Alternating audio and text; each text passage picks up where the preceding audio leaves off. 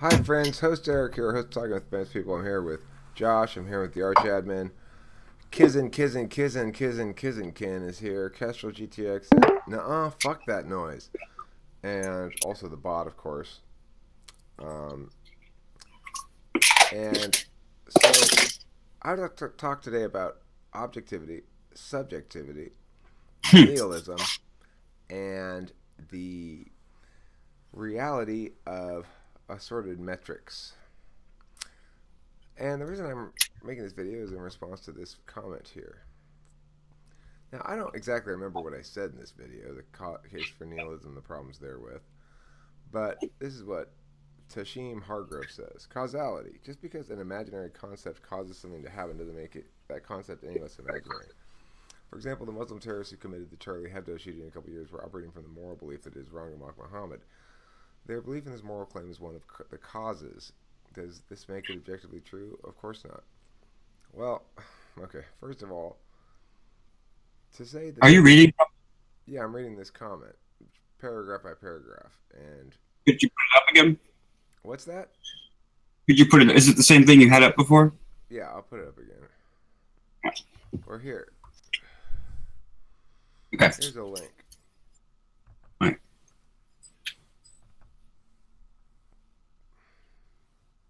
Oh, did you already put it, Susie? Yeah, that's the one. Oh, okay, cool. I will put it. So anyway, See, um, let's start by just saying this. First of all, their belief didn't cause anything. What happened was their pulling triggers caused people to die. Because that's a behavior in the physical world. Causality doesn't exist in the metaphysical world. It exists. The metaphysical world exists in conditionality, which is different. So that's one of the things here about this comment. Objectively true? Of course not. Well, okay, let's talk about what objectivity and subjectivity actually mean. yeah. To say something's objective means that you're going to. Okay, well, let's backtrack a little further. First, note that all statements have truth values: true, false, or no truth value. And thus, we understand that all understanding comes through this process of determining whether we're making a position statement, expressing a preference, or something else. Now, there really aren't any other kind of statements per se, except for like aphorisms and metaphors that may not be anything. But the point being, what you're doing here is you're saying, I present for you an argument. And that's what everybody does. The thing is, whether or not your argument is objective or subjective depends on whether the points you're making or the position statements you're establishing are subject to scrutiny from external parties. And that what makes it objective is the fact that you're talking about an object external, so others can reference it as well. Now, if I make a statement about my feelings, I feel very sad. It has a truth value, it's either true or false, but it's not something that any other party can challenge because Or the source of the evidence for me feeling sad is accessible only to me. I mean, you might point out that Eric's sad because you see that I'm crying or something, but and that would be trying to make my emotions objective, which is to say, you too can reference this data and draw conclusions about it. Okay, so the notion that things exist objectively or subjectively outside of argumentation is complete nonsense. All statements are arguments. The things that are not arguments are commands and questions. So, when you're making arguments, you are necessarily engaging in either an objectively ascertainable argument chain, an objectively um, evaluatable sort of position statement, or you're making one that's not. And that's the difference between subjectivity and objectivity is simply, are you presenting this as universalizable, that others can scrutinize it and find it consistent with generally agreed upon axioms, or not? So, Empirical, in other go words. ahead, Josh. Empirical. Do you believe in empirical data? Well, okay, let's get to that. Empirical data is necessarily processed through intentionality. In other words, nobody seeks out data for no reason.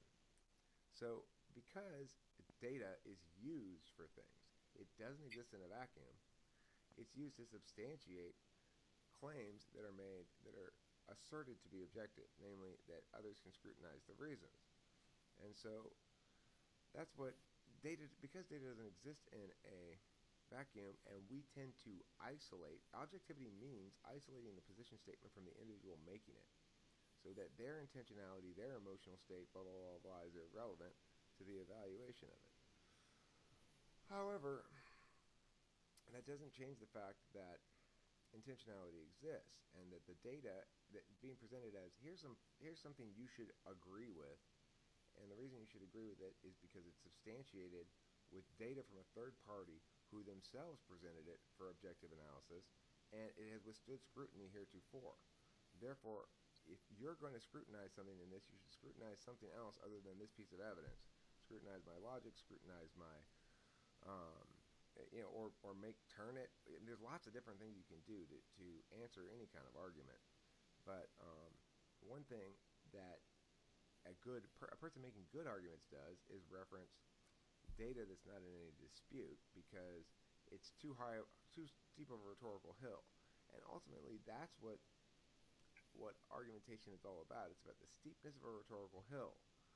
So the point is, these people who committed the Charlie Hebdo shooting have an extremely steep rhetorical hill to claim any kind of objectivity, because to do so, they have to process things through the mechanism of reciprocal burdens.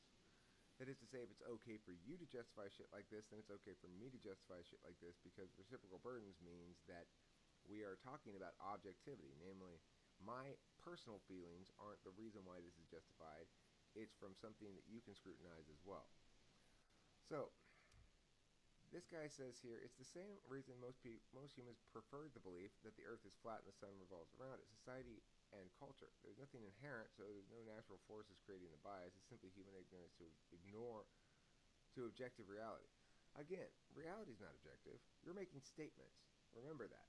You cannot talk about objectivity or reality or human ignorance or natural forces or bias or things that are inherent without making claims. And to try to divorce reality from language is to try to divorce the shell, the feet, and the water from the turtle. It doesn't make any sense at all, and it just is. Okay, so if it's not objective, then it is not possible for people to make better or worse decisions on issues currently regarded as moral issues. Well, that's true. In other words, if you're not presenting your morality as universalizable, if you're not saying there's objective reasons to believe my moral claims, then you're saying there are subjective reasons to believe my moral claims. If you're saying there are objective reasons to believe my moral claims, then it should be subject to reciprocal burdens as a test. And it's not, therefore it's not objective. As entirely dependent on your wants and goals. If you want a generally safer world for humans, then the person who does the murdering should receive a harsh punishment. I'm not talking about punishment at all. I'm talking about moral agency. And it's not based on wants and goals. It's based on the fact that a decent normative model passes a reciprocal burdens test. Are you a Kantian? Am I what? Are you a Kantian? Do you describe the Kantian theory? Yeah, I think I'm a deontologist for sure. I mean, but the thing is, I'm a person who describes. If I have to ascribe my position, it's to a negative rights framework, which is a little bit different than a Kantian framework because it understands that there are legitimate uses of force that are responsive, and that people forfeit their rights when they engage in transgression, and that justifies use of force against them. So, in that regard, I'm not exactly a Kantian, because Kant would say that the agents are ends in themselves, and that to use punishment or to use force at all, that is to reduce that other individual to a means to an end. In other words, for an instrumental good rather than an absolute value. The thing is, each of us has this built into us a notion of what's instrumental and what's an end. What's a means and what's an end.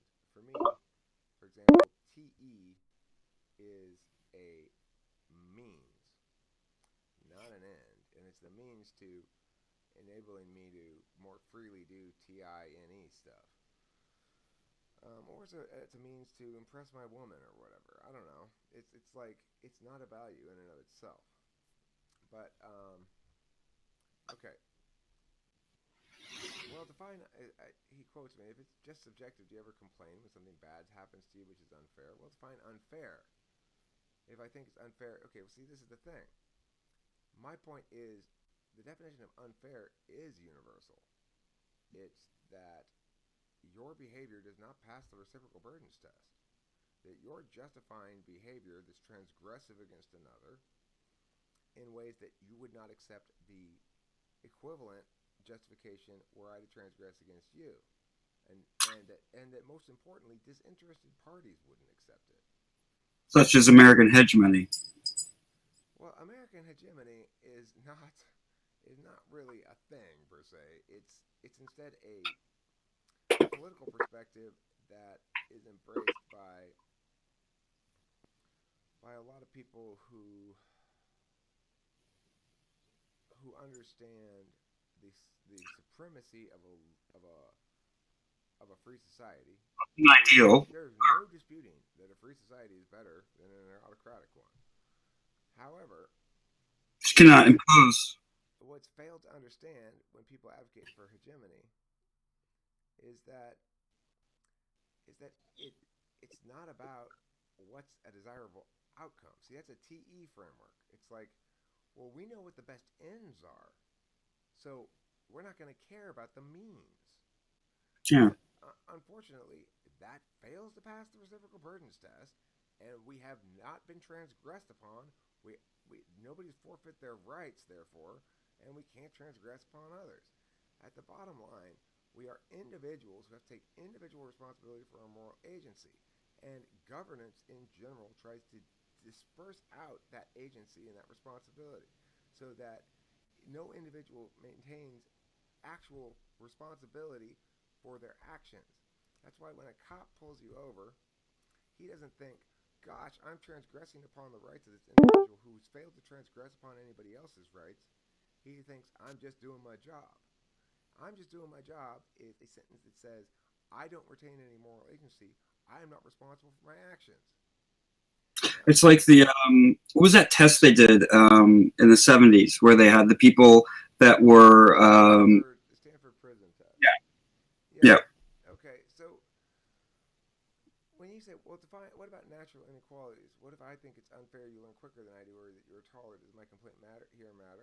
Well, it depends what you want it to do, I suppose. But the point is, you can claim it's unfair, but you need to have some sort of understanding of what that means. Does it afford some sort of status?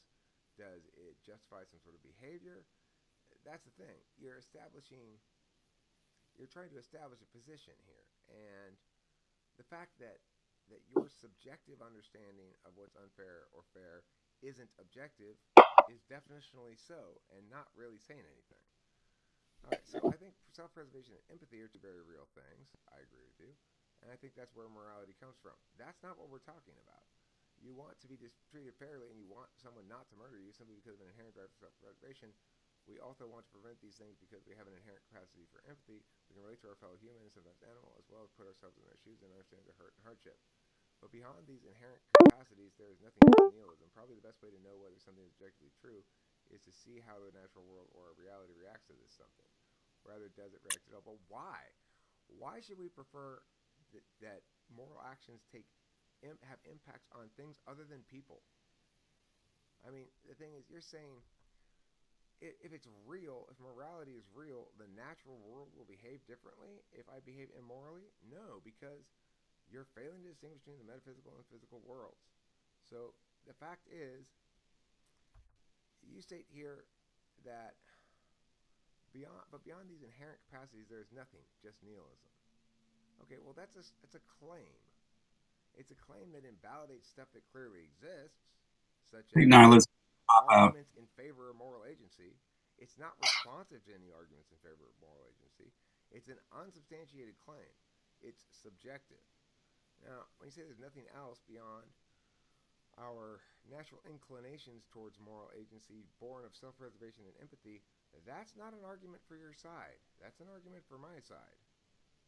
So my position is that humans are fundamentally, above and beyond all else, moral agents, and our failure to behave accordingly is indicative of our imperfections. But do you believe in altruism? do I believe in what? You believe in altruism?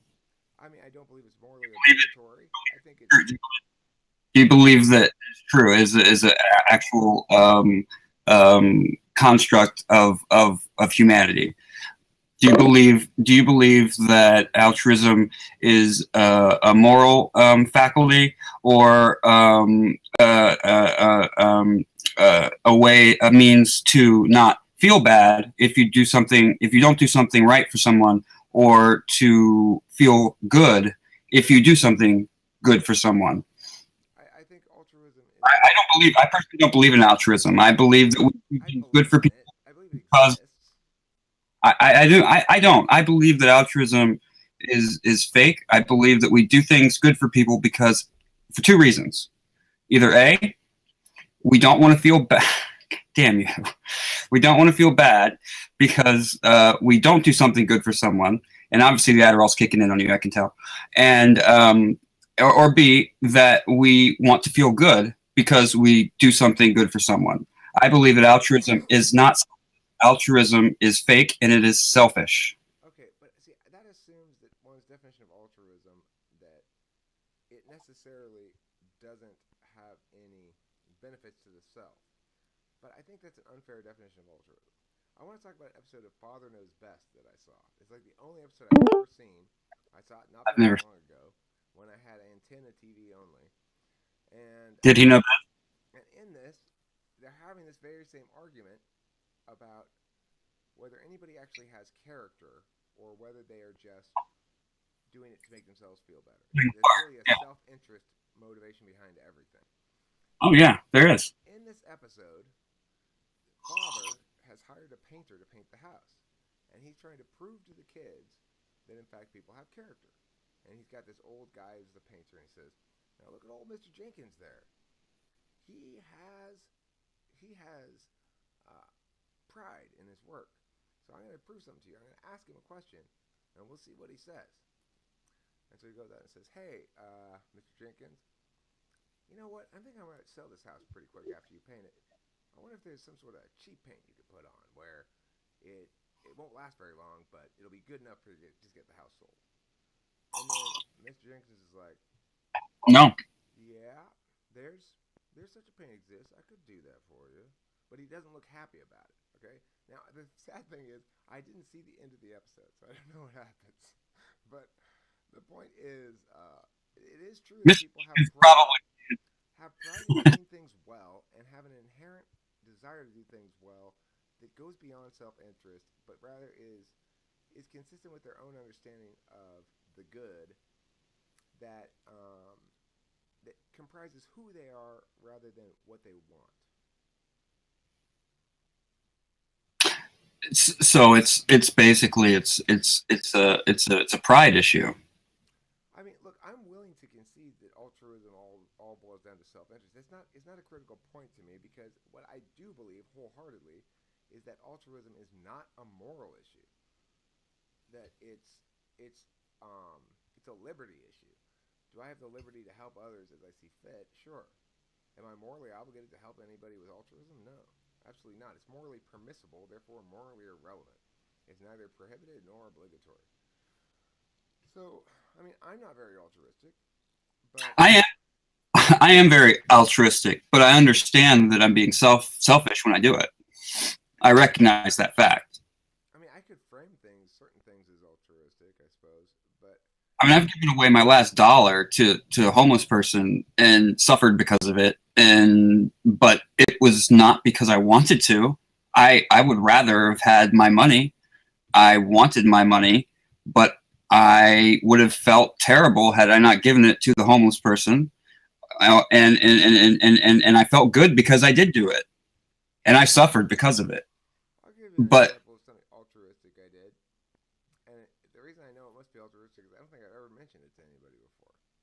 On my big trip across country, on the way back, I stopped in Arizona to fill up on gas.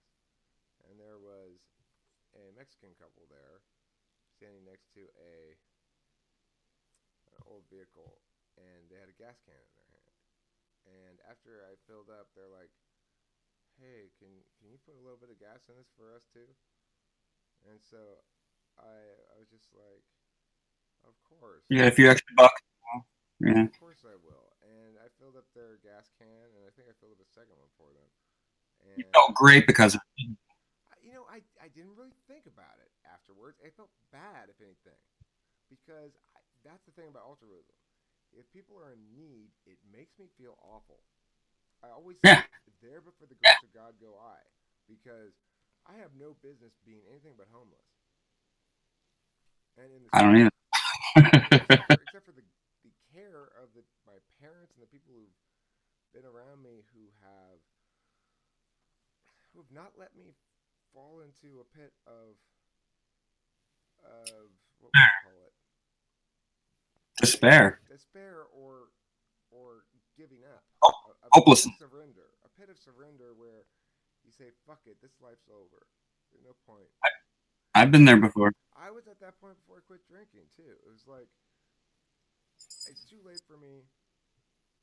I'm just waiting to drink until I die. I'm waiting to drink myself to death. How old are you, Eric? I'm About 45? 46 now. 46. I'm 38. Well, I'll be 38 in June. You're young. Yeah. It's like Don't feel it. this morning I went outside and smoked a cigarette. And this guy came up and he looked a little bit like not supposed to be at the hotel, I guess. And he kind of nodded at me and got really like closed in, and then he went in the hotel and he came back out like 5 minutes later with a cup of coffee and a newspaper, and he walked away. So it's like a homeless guy who came in to get a free cup of coffee and a free newspaper, and obviously I didn't begrudge him any of that. I wasn't gonna say, "Hey, what are you doing?" or anything like that. But it just made me feel bad. It only made me feel bad. I avoid altruism because it makes me feel bad. I leap towards altruism because it makes me feel good, and that's selfish. But I cannot stand to see someone suffering. I cannot stand to see it. It makes me sick. And I will suffer. I will suffer to help someone because it makes me feel good to do so. I bet you're like me. I'd much rather avoid looking at the suffering than I would like to solve it. Yeah, and all my friends will always tell me, "You're fucking stupid. They're gonna go buy alcohol." I used to live in downtown Richmond, Virginia. I live in the suburbs now, but I had three guys, three older men that were Vietnam vets, homeless, and the cops would always run them off from the shady area where they would sit. So I would let them come sit up on my front porch. I give them peanut butter and crackers and vitamins, and I'd buy them beer and cigarettes sometimes. And I could not stand to see them suffering, and it made me feel sick.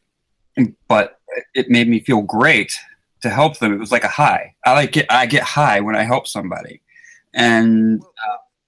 I get your point here on altruism, but I want to finish this. We're almost down to the bottom here. It says here, basic mathematics is objectively real. When there's a forest of 600 trees and you cut down 400, nature will always leave you with 200 standing. Although the linguistics here isn't actually objective. 2 doesn't have to mean 2, but that's another issue. Gravity is another example of an objective truth. It doesn't matter what we believe or whether we know it exists even.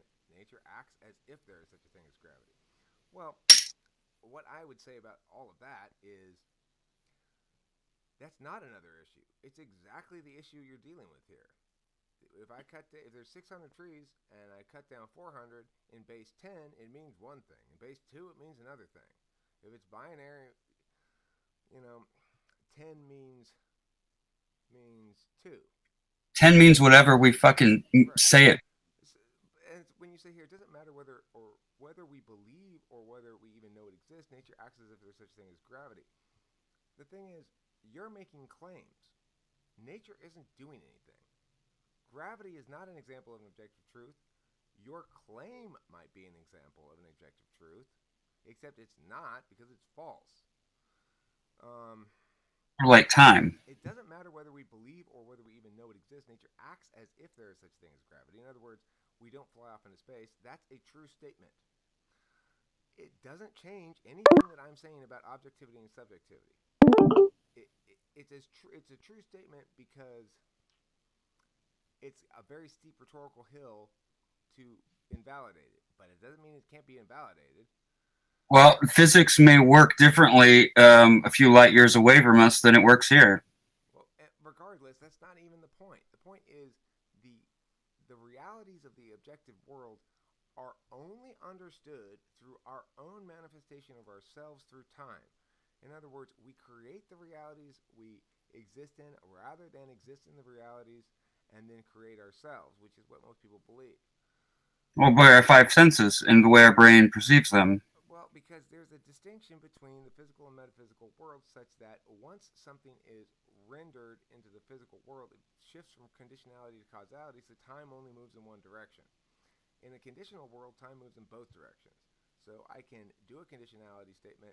Well, if it's the case that cats love cheese, and it's the case that that dog's a cat, then it's the case that that dog loves cheese, is absolutely valid, even though it makes no sense. Mm-hmm. And the reason it's valid is because validity, unlike truth, is a function of grammar. It's not a function of content. And the reason we know that there is an objective reality at all, which is to say that there is a way to talk about things that make them evaluatable by other people, is the fact that we can make statements about it. And those statements can be scrutinized. And the thing is, if I'm making a statement that I want you to agree with, then I need to translate it into a form that allows you to engage with it and understand how it's relevant to you. And that's why trying to remove objectivity and subjectivity from language is ridiculous and nonsense and makes no sense at all. Maybe we've evolved to desire a world which we do not have, a moral world, but that doesn't mean we actually do live in that kind of world. I never said we do live in that kind of world. I'm not saying that people behave morally all the time. I'm saying that we can evaluate many kinds of actions on a moral framework, and that the moral framework is objective insofar as it's about transgression. We can define transgression straightforwardly enough. The thing is, it's about consistency. Do we have a normative framework that's consistent or not? Do we have a normative framework that's universalizable or not? Do we have a normative framework that others can evaluate and apply a reciprocal burdens test or not? All right. The last thing I want to do on this topic before we close this video out, or I get comments from others before we close the video out, is I want to go over this thing here, which is particularism and universalism. So if you want to translate it into cognitive functions, TESE impacts locally to attain individual wants. TESE legitimizes through actualized impacts. Causality equals space objects plus conditionality. Interested parties determine legitimacy for particularist metrics. FISE, significance and communicability are inverse. In other words, the more strong your personal individual feelings are, the less communicatable they are. Oh, yeah. And that's why FISE is the cognitive methodology of subjectivity. FISE legitimacy is the strength or depth of the feeling or impact. A particularist epistemological action pair is SI. First or second slot means SE builds the self. In other words, executing the already decided course of action builds the self. SI equals knowledge through personal experience. Now let's go over the universalizable side. The universalist metric and action pairs are T-I-N-E, and it universalizes through analogy. T-I-N-E legitimizes through consistency. Consistency is an emergent function of grammar, not of content. I mean, actually, that's not true. It's an emergent function of grammar and diction. That's a little reductive. All right, disinterested parties determine legitimacy. This is the critical interest. I mean, this is the critical point. Objectivity and subjectivity can be boiled down to who determines legitimacy. Is it interested parties or disinterested parties? FE, significance and communicability are proportional. So for FE, the more significant the FE impact is, the more abundantly clear it is to third parties. And so you have to be able to communicate your FE concerns, or else they don't have any significance. FE legitimacy is breadth of consensus and impact rather than strength or depth. And a universalist epistemology action pairs NI in the first or second slot means that NE universalizes the self. No, not universalizes, it builds. Stupid Eric. My old philosophy teacher, I'm pretty mixed up. He called me a Socratic epistemological subjectivist. Whatever the fuck. Yeah. Is knowledge through understanding externally. In other words, whereas SI understands it through personal experience, NI understands the way that the systems work in ways that allow them to have insights as to like what's going to play. You know, what's going to play, or how a given action is going to impact the system, stuff like that. What works practically. I mean, how it works in the general world as opposed to just through you. So particularism and universalism are the same as subjectivity and objectivity. The West frowns upon subjectivity as weakness, and the subjective are more likely to denounce their own metrics than to defend them. After all, it's an unfair way to decide any policy that affects others. One has a hard time advocating the use of criterion that says, because I feel like it, when making decisions that impact lots of people beyond the self.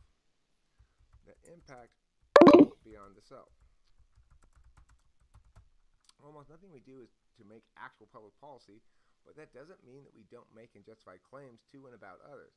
The communicability of the warrants for those claims is the attribute that makes a given justification universalizable. Well, it may be true that this time Mary feels really, really sad, and so we should accommodate her. There exists no meaningful way for her to communicate how or why her extreme sadness better warrants than less extreme sadness.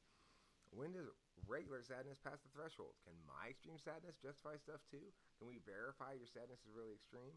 That's what makes FISETESI useless, particularist, individualist, and useless. Universalizable. So that explains particularism and universalism in terms of cognitive functions. And anybody else want to comment on this?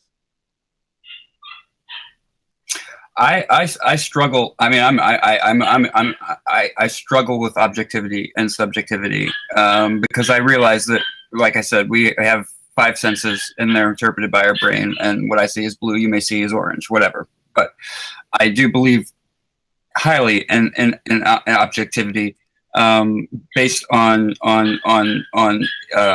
real life examples and consistency with real life examples. Okay. What's odd is that objectivity is a metaphysical status that you afford a thing on the basis of their physical reality being impactful in ways that can't be disputed.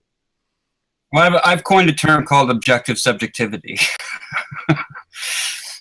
Okay. It doesn't make much sense, but I understand. I understand that we all bring in everything through subjective means of our senses, our sight, our tongues, our nose, our skin, and our ears, okay. and. But how much are we actually dealing with physical shit in the world other than hearing language? I mean, you guys aren't. Well, I mean, like you said, like with gravity, you could argue is an objective truth because it happens. every time.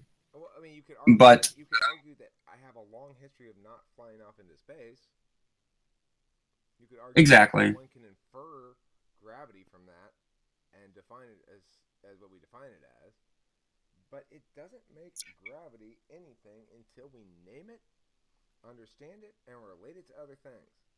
Gravity and it also may not be constant. Until Isaac Newton came up with it.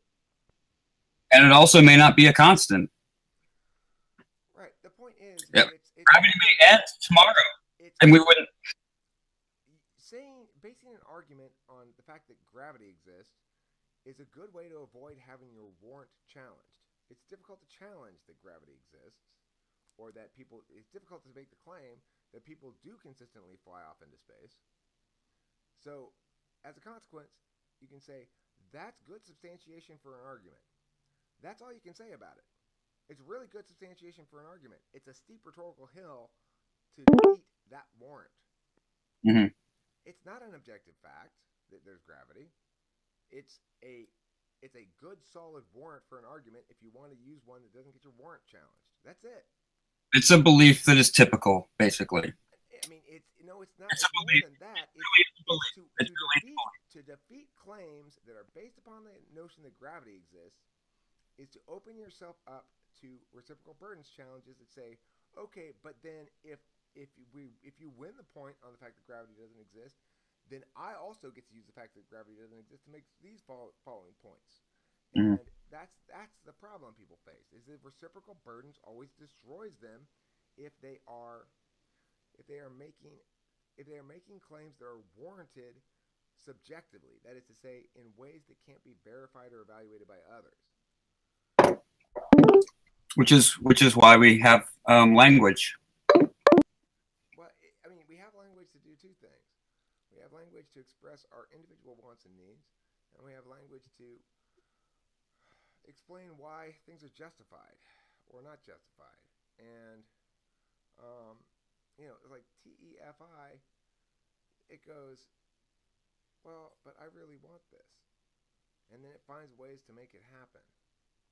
Whereas NETI goes, here's some possibilities, and I'd rather not make any of them happen. I'd like to just sit here in metaphysical land and discuss wait. them.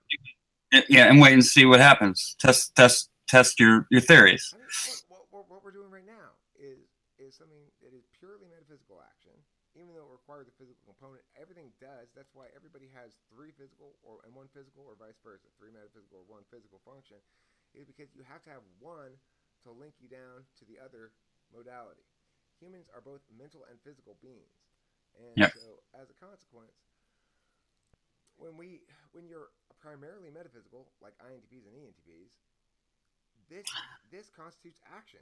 We are acting right now, and we are causing great impacts upon the conditionality web that we're all engaged in. But that doesn't mean we're causing great impacts in the world. And to the extent that this does cause impacts in the world, they're going to primarily be discursive and or potentially maybe someday financial. I would love for talking with people to make money. That'd be nice. Instead of costing. Yeah, it'd be nice to make money off of what I do, but it's like I'm so metaphysical that even though I'd love that, fucking Courtney, stop calling me. What was I going to say? I've been up all night.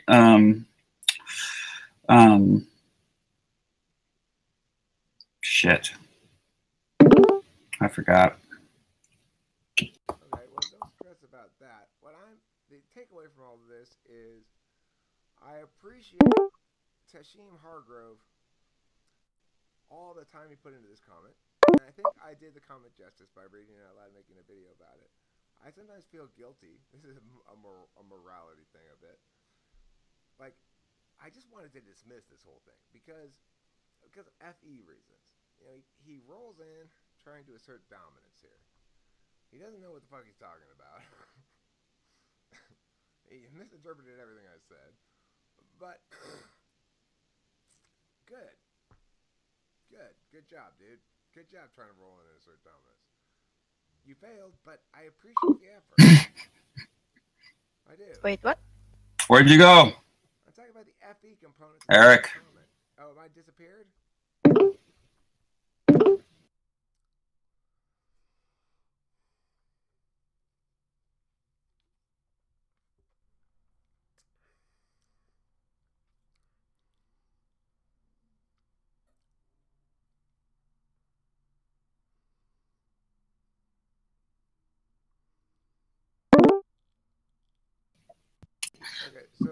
saying before I apparently disappeared was that, so I believe that comment to be an FE thing mostly.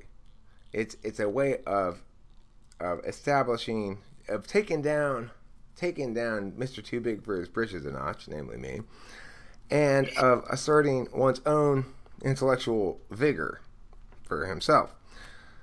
And I would say that the point to be taken from this is I did not mention your motivations. I did not mention what I believe to be the actual cause of that comment, which is a dance of dominance thing. Are you talking about intellectual vigor coming from a feeler? No, I'm saying that what this comment that this guy made is about. It's such a long comment, it's so big, and it's challenging what I say and the way it's challenging it. It suggests to me that the primary motivation for this comment was actually FE. He's trying to do a dance of dominance thing. He's trying to take me down a notch, yada, yada, yada. It's a hierarchical relationship thing. But the point I'm making is that I did not bring this up as an argument against anything you said, Tasheem. I bring it up at the end only to point out the fact that I didn't bring it up as an argument against anything you said, because regardless of your motivations and regardless of your emotional state, you have, and everybody has, a reasonable expectation that your claims be responded to on point. And one thing that drives me fucking crazy is when people talk about my emotional state. Well, but you're so upset, Eric. Okay, and how does that affect you? No, I'm saying I'm so upset, but you're not responding to the claims I'm making or the statements I'm making. You're responding to my tone or how I'm presenting them. Right. I did not do that to you, Tasheem. And the reason I did not do that to you is because that's subjective. That's real subjectivity, saying that your emotional state means I can invalidate your claims. I can't invalidate your claims by your emotional state because your claims are words that we can look at in the actual world. We can all look at and we can make comments upon them. Rendering your positions into statements is a way that you can detach from yourself the criticisms that you're giving to something or the affirmation you're giving to something, such that it's not about you anymore, it's about the thing outside of you. And thus, in order to respond to those claims, we need to respond with things outside of us, not with presumptions about how you feel. And that's part of being a moral agent, in my opinion. It's like, here's an example of something like altruism that is important. I try to remember, and I'm not very consistent about it necessarily. I try to remember that I have a responsibility to inform people. Be fair, which means to apply reciprocal burdens to myself as well, more so than other people do, because I'm genuinely much, much more detached from any position than you don't want to be anybody I've ever met, frankly. So, the position I'm trying to say here, Tasheem, is that I want you to be intellectually engaged in the fashion that you are, and I approve wholeheartedly of it. I believe in the power of a discursive modality that affects not just what people believe, not directly what people believe at all, but affects who they are and their understandings of metacognition, such that they generate their own unavoidably necessary improvements in their cognition. Remember, I'm 46 years old. I'm guessing you're younger than that, Tasheem. And remember also that I'm a professional debate coach. So I have an advantage in terms of understanding how claims work, statements work, and argumentation works. Also understand that being a debate coach means I'm going to tend to frame things in that fashion. I find it a particularly useful and compelling way to explain things because most people are very attached to their positions, and in debate we have to argue both sides at all times, and so I'm very, very detached from my positions. I love being proven wrong. I love it. It's candy to me because the idea of me spreading misinformation is it kills me to think about it. Well, I argue points to other people because I'm not sure myself. right. And you get what I'm saying? That's I a mean, very I just, ENTP style approach, though. Like ENTPs are famous for disputing it until they've run out of disputes, and then going, oh, "Okay, cool. Well, you're right then." well, You just spent the last 45 minutes arguing against me. I know, and it was still scrutiny, so you're right. I'm a sufferer of the TI-SI loop, as they say. I have to have everything concrete, everything conclusive, everything consistent, and any inconsistency just destroys me until I can find some sort of clarity. And I find that clarity by trying to have arguments with people, civil arguments, which is really difficult to find because most everyone I know is a feeler. Everyone in my family is a feeler. And they argue from their emotions, and they don't listen to reason. And it always devolves into, well, we'll just have to agree to disagree. And that's, I guess, their way of being diplomatic or whatever they think it is. But it just destroys me. Okay, well, I mean, the thing is, yeah, agree to disagree drives me insane, too. Because if you're disagreeing with me, you're making claims. If you're disagreeing with me making claims, if you're disagreeing with me making claims, then you better be have a claim of your own. Hopeful that I scrutinize your claims and point out where they're inconsistent. Otherwise, don't fucking make them. I go Socratic on everyone. I make them agree with 10 or 15 points, and that they cannot possibly disagree with. And then when we get to the end, when we get to the end, I load them all together and I prove them wrong, and then they get pissed. But that's not Socratic, though. What you're doing is called penning them down and working and tossing them in the wood chipper. That's fine, and that's glorious and wonderful, and that's one of my favorite activities as well. Pen those fuckers down and toss them in the wood chipper. Great. But when you realize they're wrong, Socratic. Socratic is you ask questions to help them come up to their own conclusions that's equal to the one you want, which is fucking stupid. The Socratic method is the stupidest pedagogy I've ever heard of. I know, I'm the teacher, I know shit. So to teach it to you, I'm going to ask you questions about what you don't know. That's fucking moronic.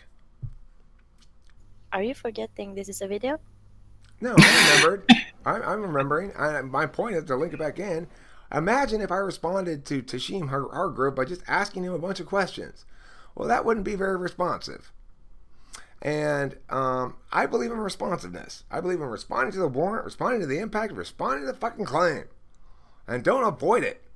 If you're going to agree to disagree, I don't agree to disagree. I agree that you're wrong, you stupid fucking bitch.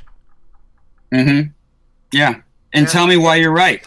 And if you don't agree, then don't make claims. If you're making claims out in the world that apply to other people, then they are subject to scrutiny. And if that fail to meet that scrutiny, they fail to withstand that scrutiny intact, then you deserve to have your words shoved right back up your ass with reckless abandon.